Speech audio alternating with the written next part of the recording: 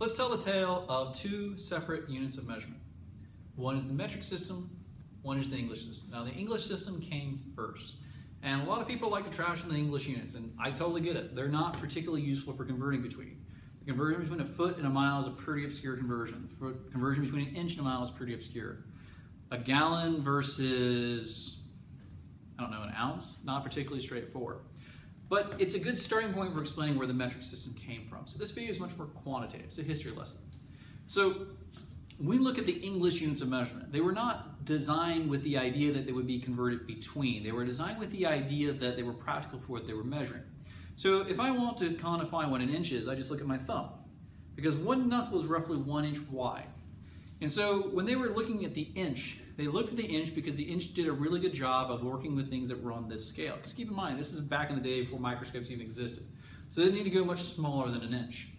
So if you're working with things like a sheet of paper, something that you can handle in your hand, an inch was a practical unit of measurement because typically things you hold in your hands are on the scale of your thumbs. But let's say I want to look at height. Well, thumbs aren't particularly useful, but a foot is. A foot is a very useful unit of measurement because it's roughly the length of your foot. So your foot is roughly 12 inches long. So if we wanted to look at things that were on the order of my body height, the foot was a very useful unit of measurement. We also had yards, 3 feet, roughly the height of a human being. So the foot came about to measure things on that length scale. Now let's look at the mile. Well, the mile was typical of what you could walk in a day. So we didn't really care how many feet you took, it didn't matter. A mile was a much better gauge of how far you could go. But again, we typically didn't see conversions between these two. So when we look at the English system was really built around practical everyday things.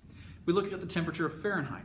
A 1 to 2 degree change in Fahrenheit really is not that significant, but it does reflect what we see on a daily basis. Typically when we see Fahrenheit changes throughout the day, they're 10 to 15 degrees. So the scale is stretched out really far within the range we live in. So Fahrenheit is useful for day-to-day discussions. So where did the metric system come from? Well, there were two things the metric system had to address that the English system didn't. First of all, the English system sucks for the real world. Nothing operates on Fahrenheit scales. It's all working on centigrade scales. Surface of the sun, thousands of degrees centigrade versus tens of thousands of degrees Fahrenheit.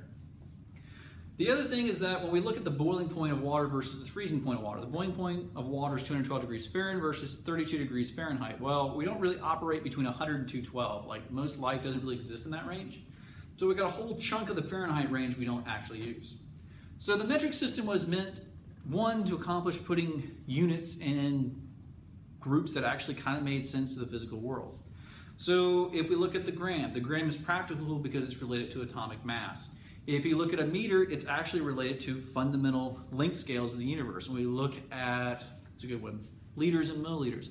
Those are pretty useful units because a cubic centimeter is equal to 1 milliliter. There were easy conversions. There were practical conversions. So the second thing about the metric system is it's really easy to convert between. So if you look at an inch versus a foot, the difference between an inch and a foot is 12 inches in a foot. So what we did was we shifted what's called an order of magnitude. Basically, a foot is 10 times larger than an inch. If we look at a foot versus a mile, okay, that's roughly 1,000 times bigger, and so we shift 3 orders of magnitude.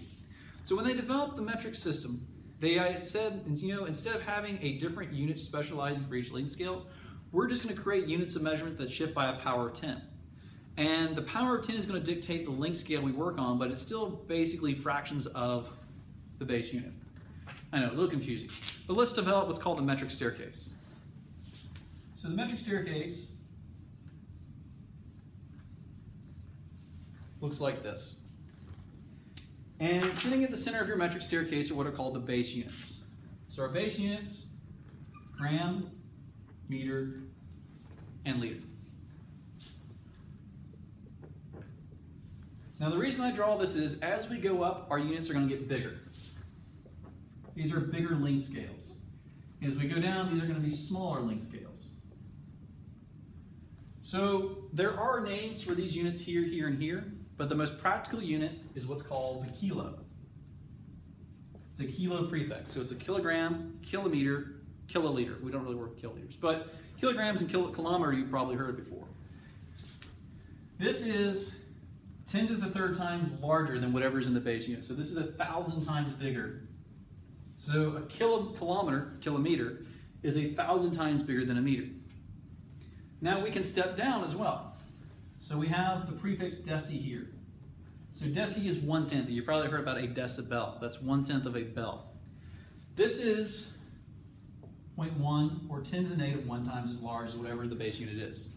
So for every meter, we have 10 decimeters. Now the units you're probably more familiar with, the centi and the milli. So a centimeter is 0.01 or 10 to the minus 2 times as big as a meter.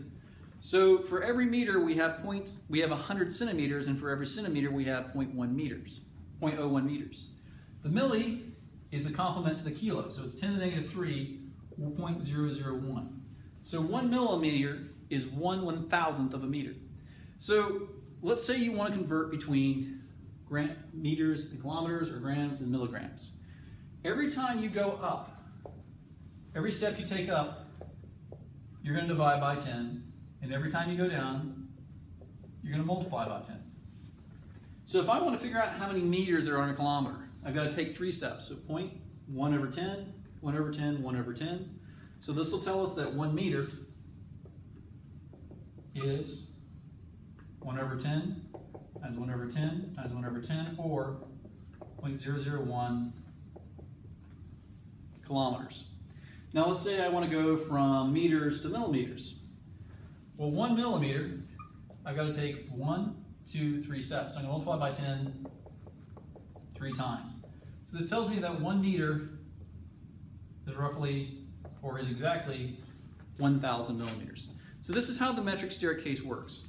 Figure out what unit you're in, and then every time you have to move up, divide by 10. Every time you move down, you divide by 10.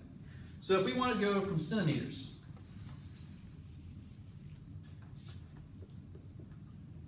and we want to go to millimeters, the only thing we have to do is multiply by 10. So this would tell us 1 centimeter is 10 millimeters. Also, if we have 1 centimeter, we have 1, 2, 3, 4, 5 steps. So we're going to multiply by 1 over 10 5 times. And this will give us 0.0001 centimeters in every kilometer. That's how you build up your conversion factors for the metric system.